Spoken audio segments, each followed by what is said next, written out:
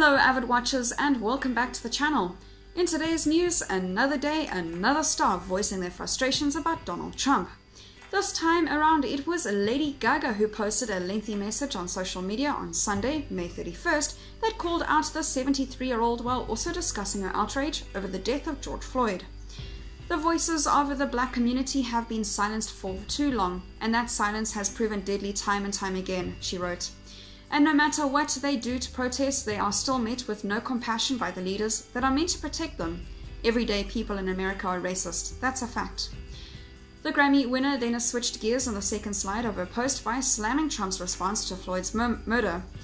"We have known for a long time that President Trump has failed," she exclaimed.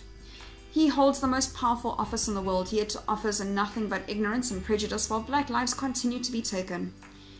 Gaga wasn't done with him just yet. "We have known he is a fool and a racist since he took office. He is fueling a system that is already rooted in racism and racist activity, and we can all see what is happening.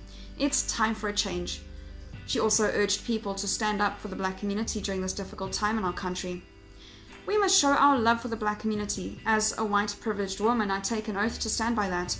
We haven't, as a privileged community, done enough to fight racism and stand up for the people who are being killed by it." Other celebrities who have vocally criticized Trump in recent days are fellow singers Taylor Swift and Billie Eilish. The bad guy singer went on to an expletive-ridden rant against him, and he posted controversial tweets about the protesters in Minnesota. That is all for today's news. Thank you very much for watching. I'll see you next video.